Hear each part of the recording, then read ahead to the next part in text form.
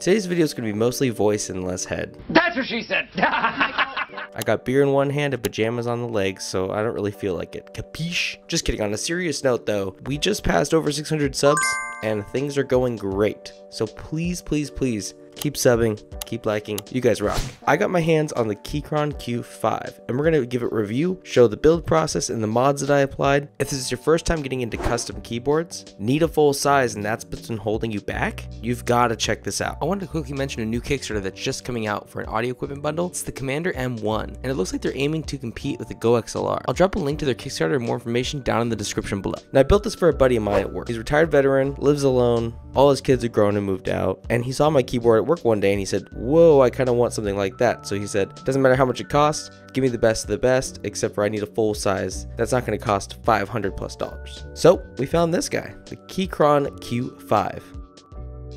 Oh, foam. Oh, foam. Stop. Oh, foam. Oh, nope. Nope. Put it down. Put it down. Move on to the unboxing. Good boy. Instructions, won't need those. USB-C. Very nice. Threaded.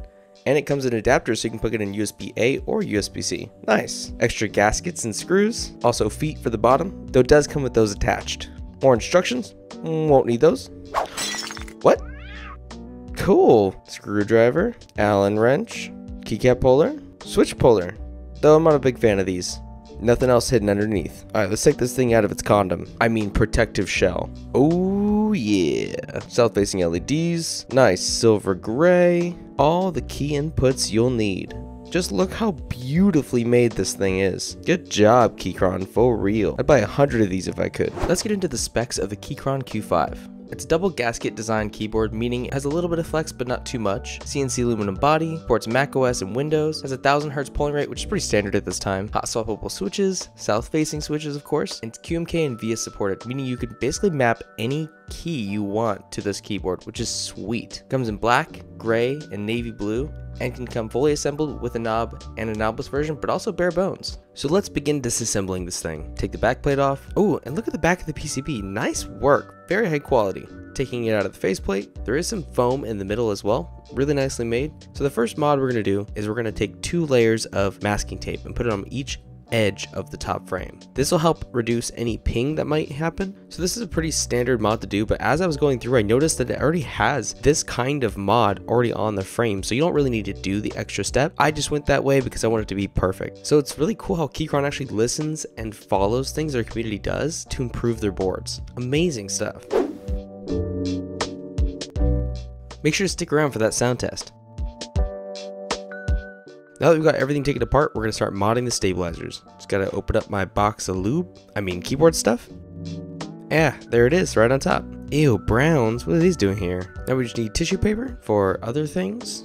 Just kidding. Alright, dielectric grease. Now, if you've seen any of my videos and also any keyboard videos, you'll notice this is the stuff they use to mod the stabilizers. I'm not going to go in great depth, but basically you just take your wire, wipe off the factory lube that's on there, put on your own, put it back and snap it in, presto, uno, magic.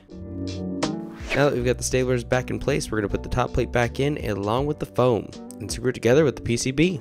And of course, we're going to go with a nice little tape mod. 2 layers of masking tape right across the back. This just gives it a nice better feeling and sound. Put everything back together. And for switches, we're going with Gaterin Oil Kings. These are some of the best switches you can buy. They're perfectly out of the box. You never need to lube them. They've got a very thick spring. I'll leave a description down below for more specs. Can I do magic just like other keyboard videos? No, I can't. Sorry. With these nice PBT keycaps we got on Amazon for about 30 bucks. And you got to check those stabs right before we put everything back together, because you don't want to put everything back together, notice the stabs at ping, and start all over. But these sound perfect.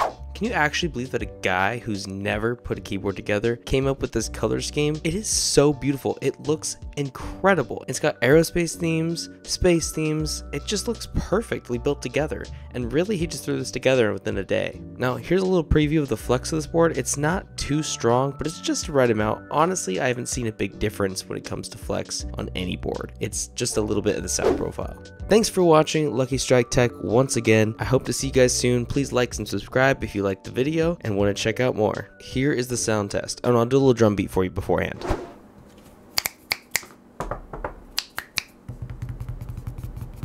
that enough?